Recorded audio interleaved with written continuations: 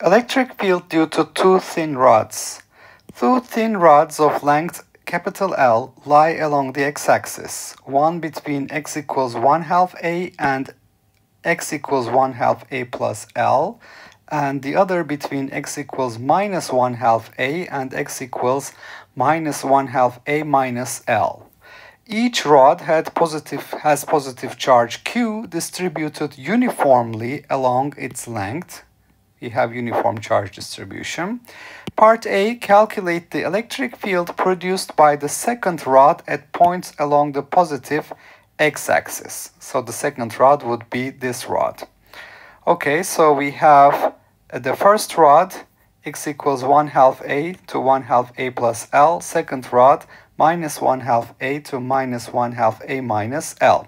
So we're going to calculate the electric field due to the second rod, and the charge density, lambda, linear charge density, is the total charge Q divided by the length of the rod, L. So in order to calculate the electric field due to this second rod on the x-axis, I have to consider a charge element, dq, which is equal to lambda times dx. It's actually dx prime, we can say. So x prime is the location of this charge element, and you can see that if I have a point P at x with respect to the origin, the distance between this point P and my charge element is x minus x prime, and x prime is the location of the charge element. X prime is negative, so it's going to be x plus absolute value of x prime. So we're going to calculate the electric field due to this charge element and then integrate over this line, over this rod, in order to get the final answer. Okay, so what is the electric field due to this charge element?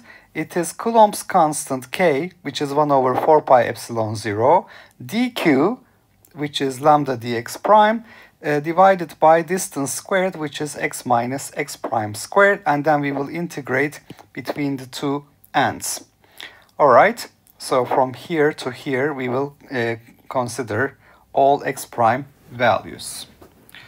All right, so the electric field due to the charge element, dE, is 1 over 4 pi epsilon 0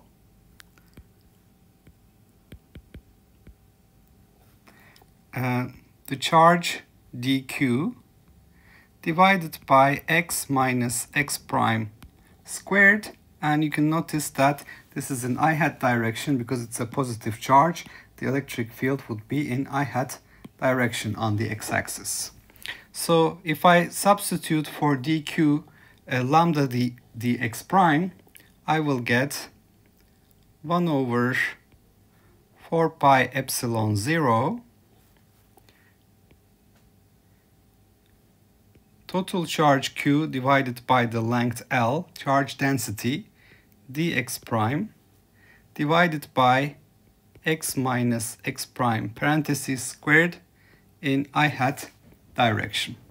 The total electric field will be the total charge Q divided by 4 pi epsilon 0 L, integral from minus 1 over 2a minus L, one end point, to the other end point, minus 1 over 2a, dx prime in the direction of increasing x prime, dx prime divided by x minus x prime, parentheses squared, in I hat direction. So what I will do is I will let x minus x prime to be u, so that dx prime is minus du. So with that, this is going to turn into q divided by 4 pi epsilon 0 L, integral of minus du over u square, in I hat direction. So x minus x prime parentheses squared is u squared.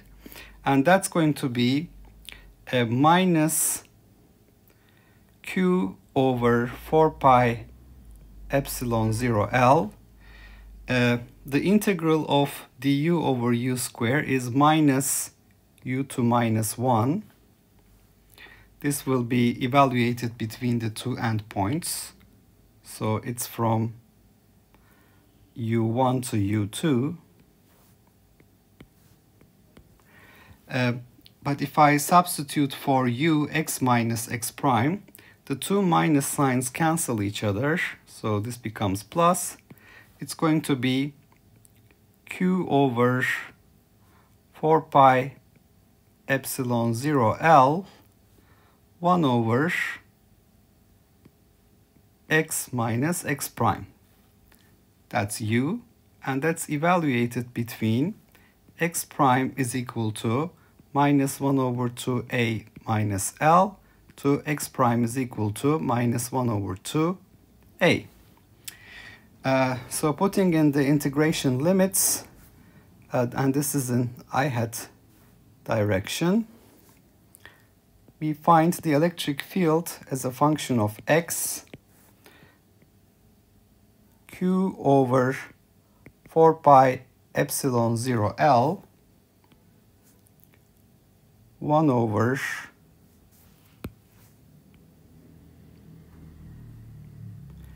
x minus x prime, so x plus 1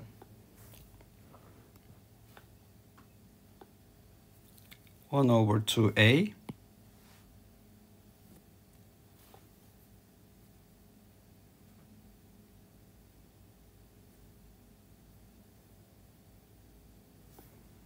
so it's going to be x plus a over 2 plus L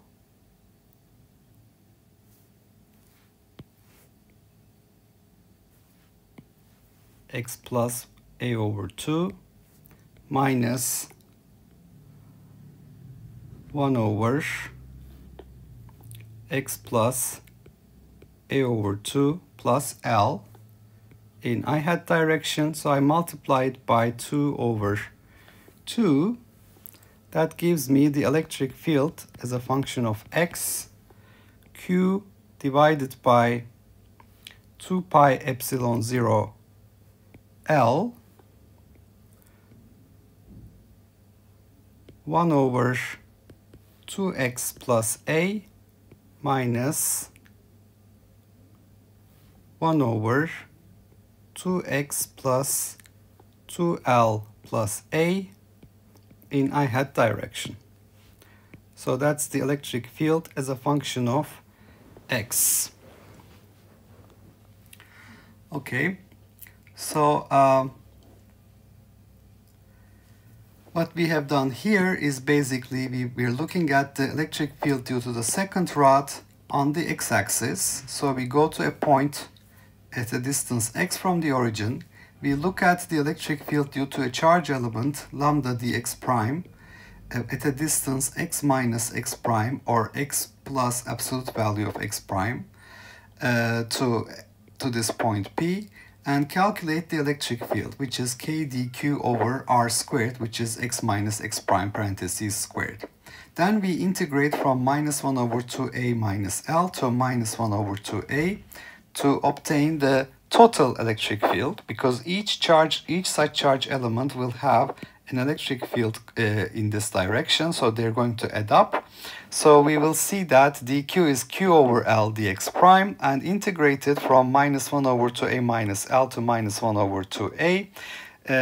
If we do this transformation, x minus x prime is equal to u. This can be easily solved, and we obtain q over 4 pi epsilon 0 L 1 over x minus x prime in between the limits minus 1 over 2a minus L to minus 1 over 2a. So we evaluated at the end points, so at minus 1 over 2a and at minus 1 over 2a minus a minus L, and subtract, and we multiply it by 2 over 2, we obtain q over 2 pi epsilon 0 L 1 over 2x plus a minus 1 over 2x plus 2l plus a in I hat direction. So that's going to be the answer to part